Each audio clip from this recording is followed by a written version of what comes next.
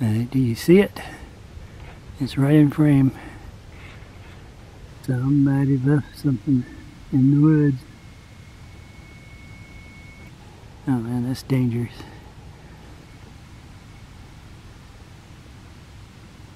Okay. Yeah, I'm not using it.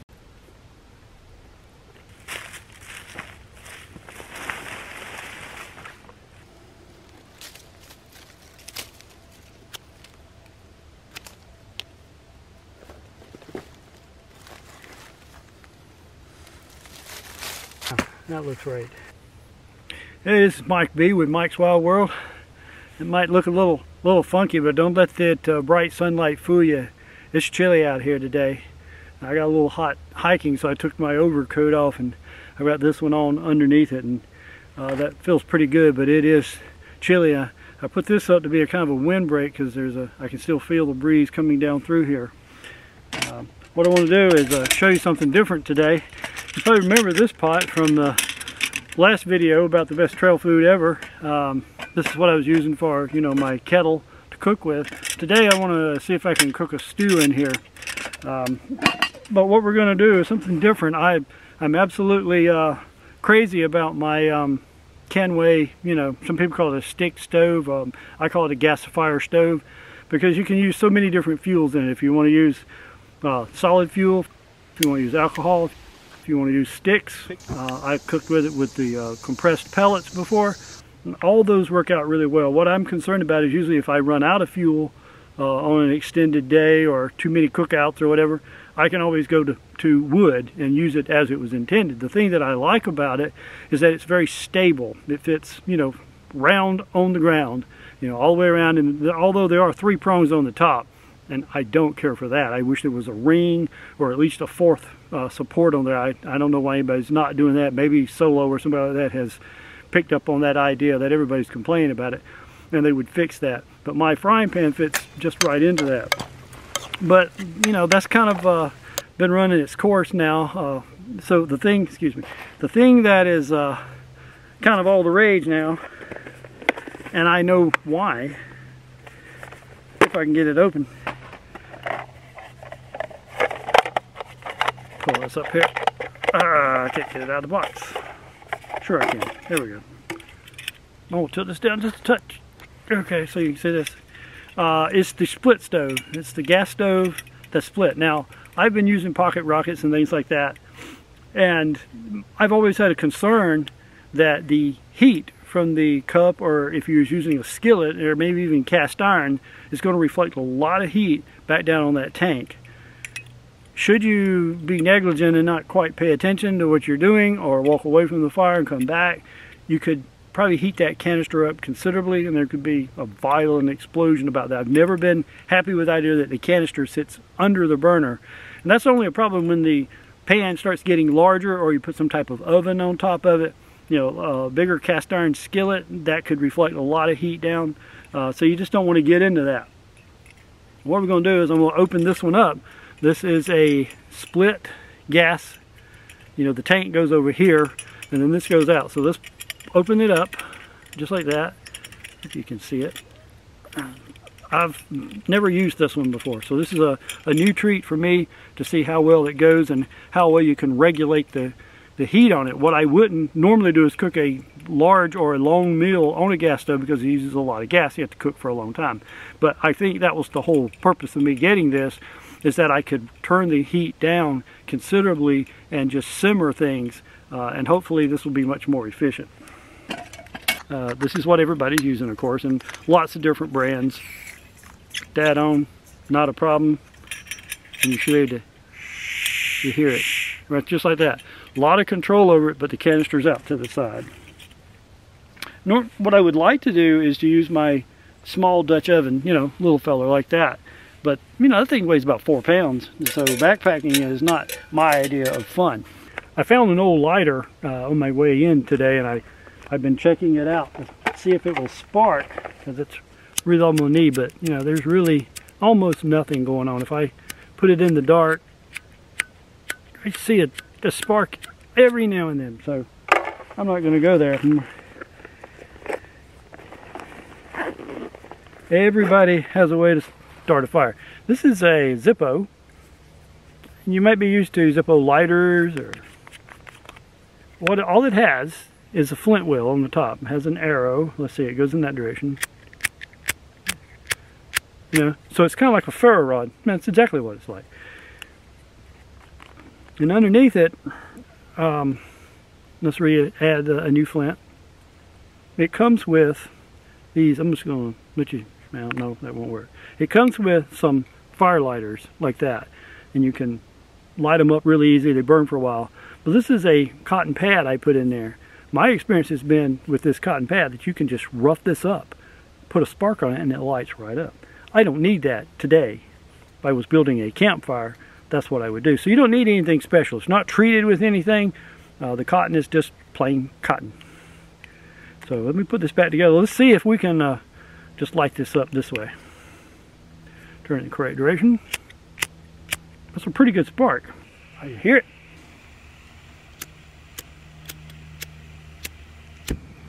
There she goes. That's the first time I've ever done that, so I had no idea what to expect from it. You can hear the flame, and oh yeah, it feels good. So anyway, consider the ZIPPO.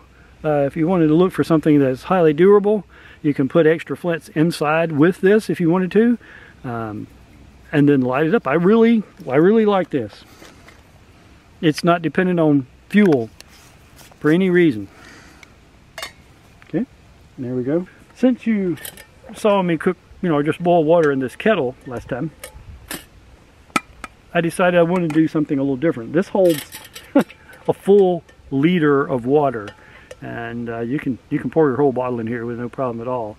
But what I found was when I went to pour it, it dribbles a lot, and it was very annoying to me to do that. But I thought I actually really wanted to cook with that, so I did some looking around, looking for a tiny coffee pot. What do you think? Now it's just for heating water. Turn that off. It's just for heating water, see, but you can use it like this. It's actually, excuse this, put this down. There we go. It's actually a milk frothing jar, but it's stainless steel, and it holds, it's just, 2 cups of water, which is plenty for any dehydrated meals, 1.5 cups to 1 3/4 cups, and it certainly is plenty for a cup of coffee. So I want to get some water heated first, and then I'm going to try to cook up a stew in this other pot. Now, the idea of this is small enough as you could use it with your pocket rocket as well. So I went ahead and closed up this piece right here so it will sit clearly on here. And, to save fuel,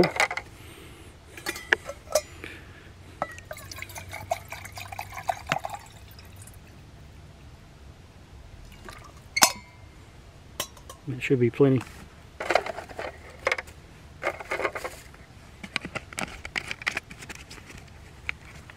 There we go.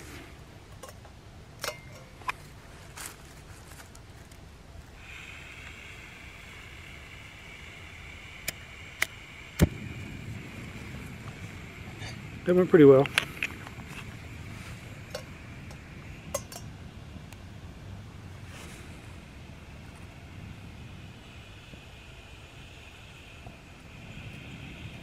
Let's see what's going on. You won't be able to see the flame, that's for sure. I really like the split stove design.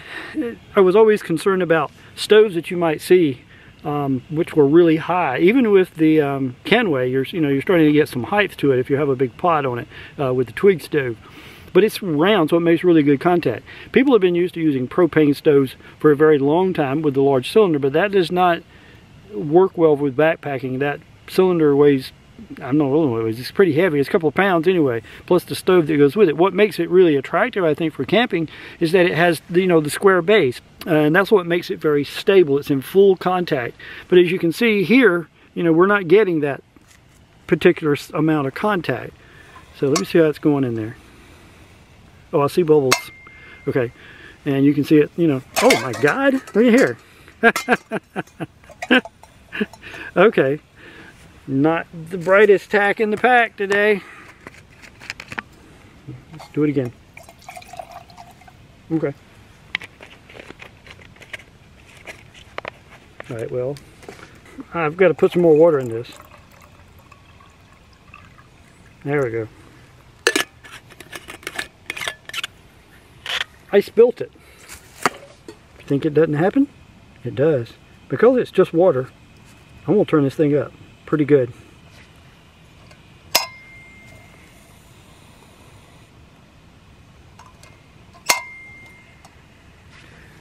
That flame is doing pretty good. Like I said, it's chilly out today, so this canister must be pretty low. I knew it wasn't full, but I didn't think it would be a problem. There's probably a problem with small canisters, is they don't deliver a lot.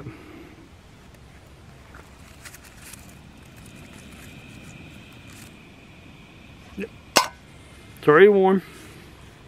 What's happening is I really didn't bring the right canister.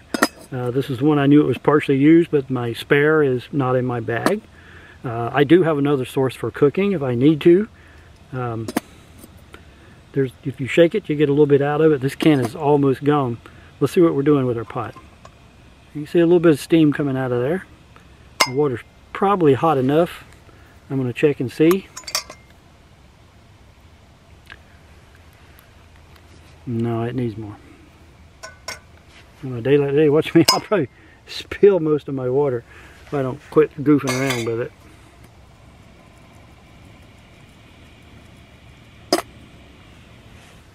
Okay, so I'm about out of fuel.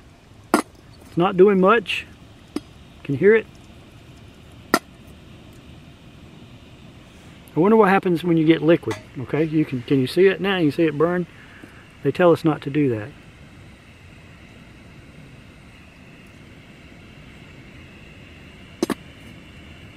It might get there.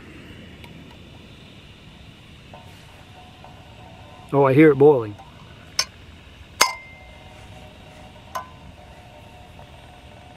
I'm going to try to cook on this. If not, I'll go to my alternative method for cooking.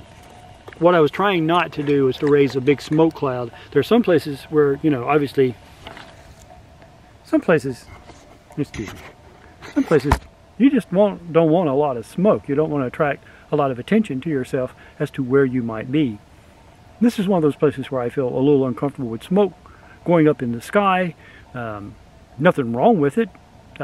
Just for today, I feel uncomfortable about that situation that somebody might be coming to check and see, and then I gotta explain what I'm doing. Okay, right? Okay. So, but I have some a different kind of fuel tab that I can use to try to cook with, but I'll have to be set to go when I do that. So I took my hat off. It has warmed up a little bit now.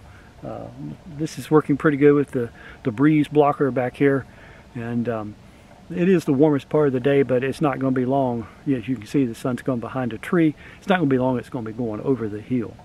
So I think that water is hot enough now. We're going to give that a shot. Oh yeah, there's the steam. That's a really nice pour spout. Works very well. Okay, nice full cup.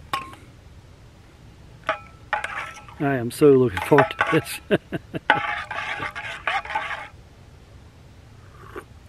Ooh, that's hot. Yeah, that's hot.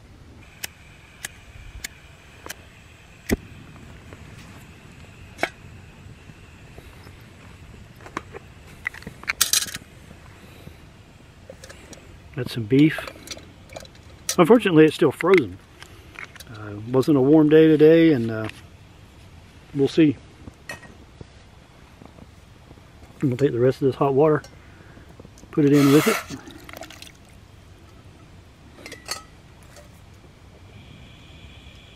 Just gap it open. We'll see how that goes. Let's see if we have enough fuel. If we don't, we're going to come back with something called Dragon. Clean, solid fuel. You could put this on anything, light it, and cook over it. It's supposed to be extremely hot. We'll see how that works. And it's really just a solidified alcohol type bar. But it's supposed to be really, really hot. We'll see. I love that part. Do not eat. No, I wouldn't do that. Although it does look like a dipping sauce, right?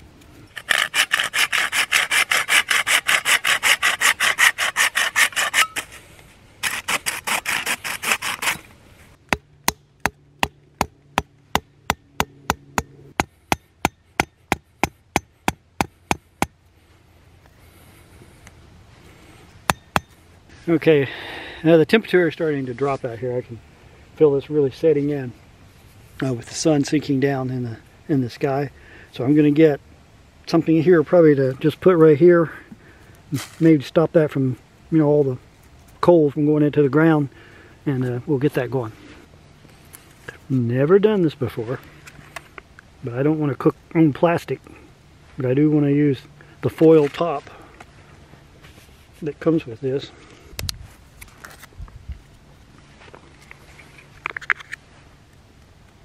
There we go. Pretty sure it's just going to slide right off. What would be interesting is if this sparker would like that. I don't think it will.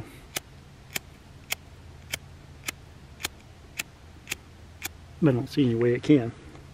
So we're going to need a flame.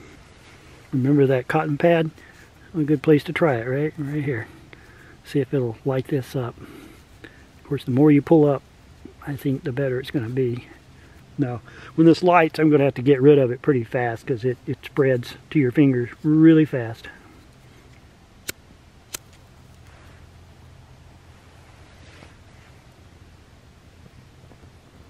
Just plain cotton.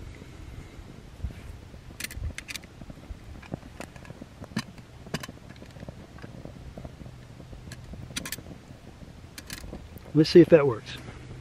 Now I used green bamboo. Hopefully they will not catch on fire during the duration of this cooking.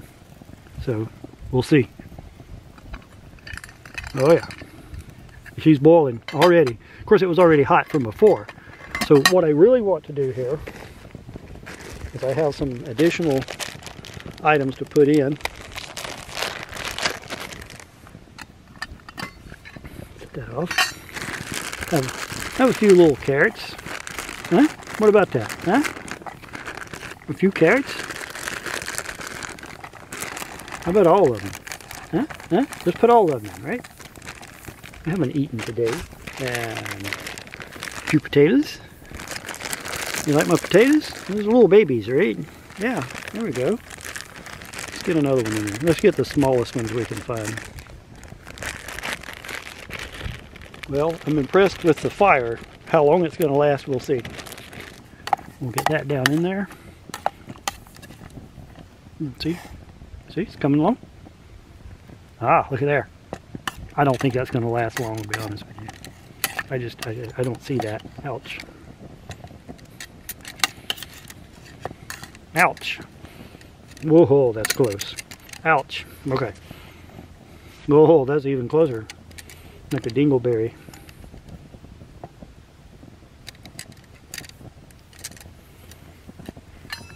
Let's put the top on. There we go. Okay. See? Top back on. Keep all the heat in. What do you think? You think we're going to eat that? Man, it's just looking a little iffy. That flame is almost out. I see a good chance for a wood fire, don't you? Yep. Twigs. So the sun is going down. And it is getting cool. So I might enjoy a little bit of fire here. Let's make one.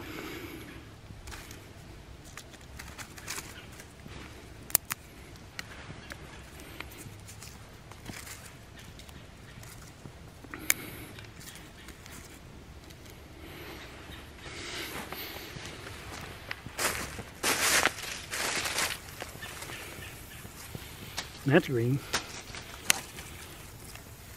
That's not. That is.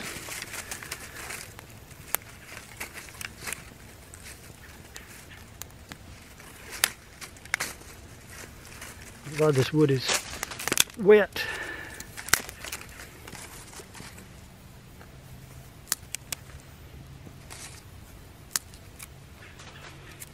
I think I'm gonna need something bigger and better than that to get it burning. And if you can hear me, I'm pulling cane tops. I'll show you what they do. These grow down in the river bottom where I'm at. Oh, well, that didn't stay that way, did it?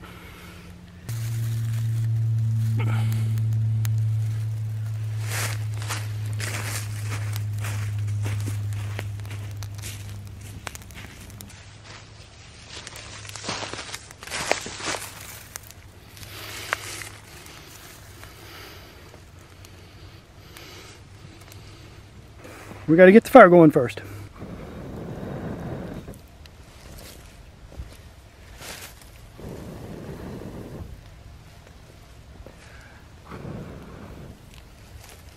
The wood is extremely damp, and there's no trees around here with low-hanging limbs. Got to dry out some sticks. We got our coal base.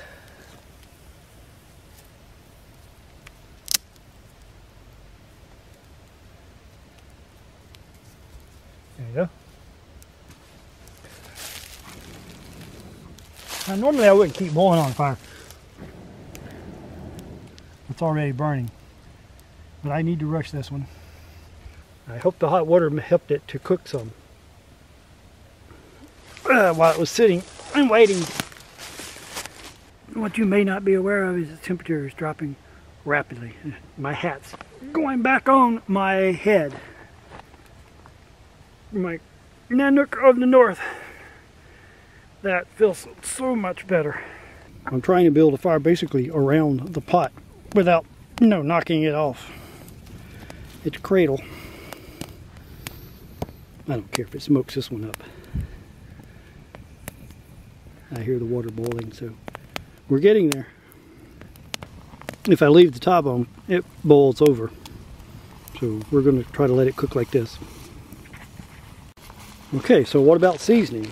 You haven't seen any salt or pepper or anything like that that most people would put in there. Well, there's one thing in particular, and that's a little bit of MIKEY sauce right there. That's full of all kind of flavor.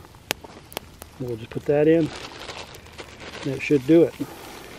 Alright, so what's been going on here is that I've been having to go up the hill about 50 yards to find some standing trees that have low-hanging limbs, that are brittle and not damp, because it's been raining here for days and everything is slightly damp, everything on the ground.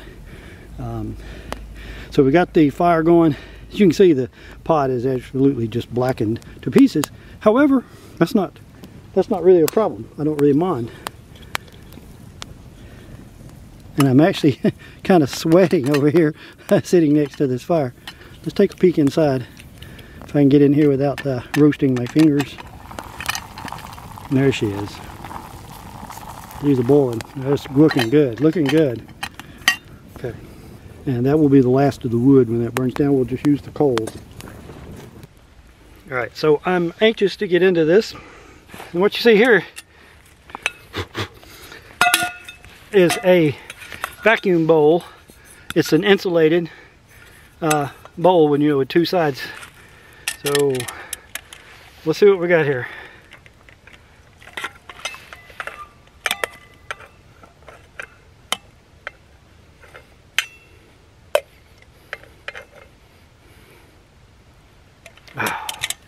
That might do. And that's why I can pick it up and hold it, because the heat's not going through the other side. Yeah, look at that. Look at that. Those are done. Those are done. I don't know, but yep, potatoes are done too. So, insulated bowl, hot potato. Well, I know everybody says that, but well,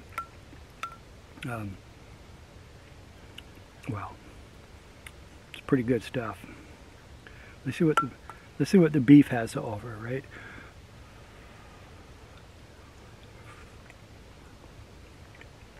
Not bad. Not bad for a gas. And then the solidified gel. And then cooking with wood, just to achieve that. If I'd had my gasification stove, we've been up and running in that thing in no time. And I wouldn't have had all that problem with the wood, because it would not consume as much as an open fire. I wouldn't have smoked up my pot the way it did. Oh, that's good.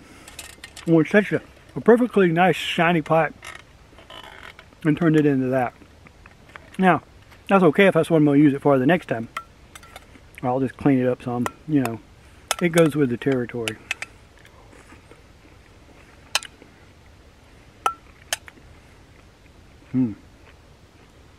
Yeah. I can do that.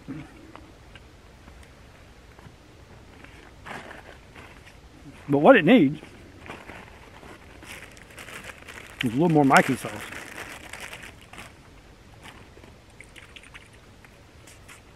There it goes. That'll help cool it off a little bit in the meantime. All right.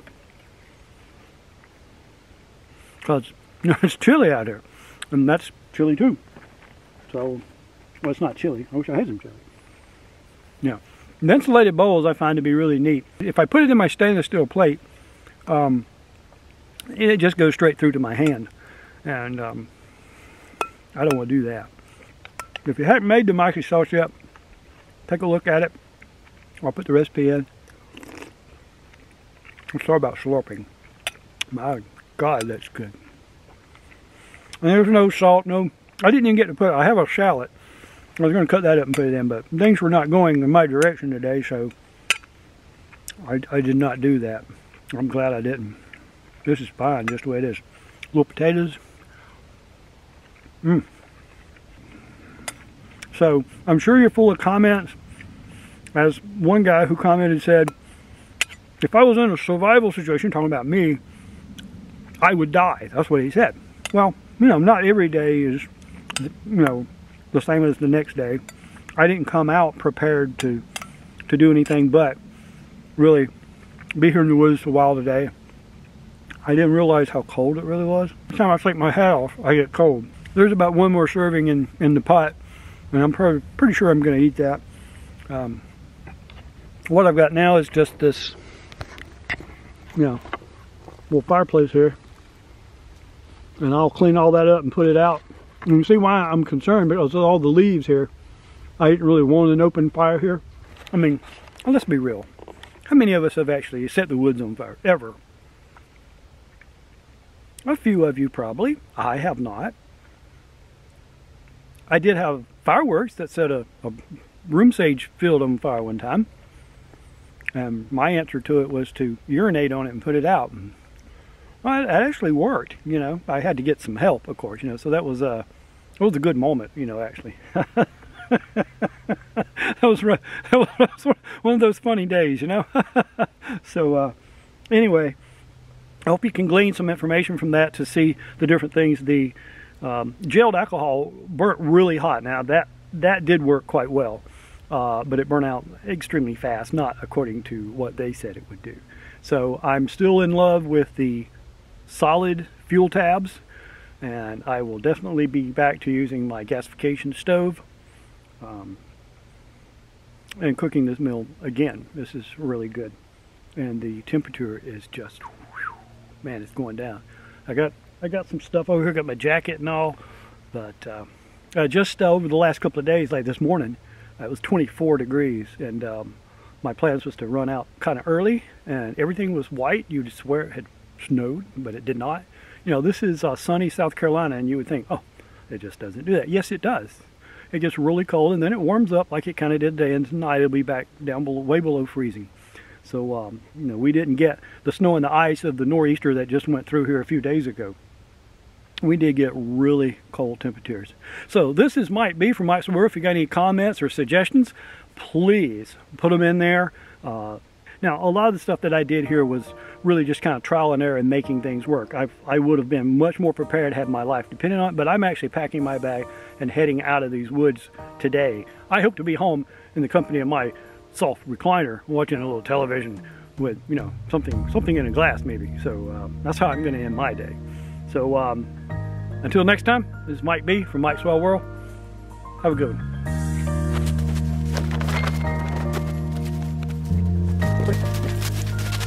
Almost like it never even happened.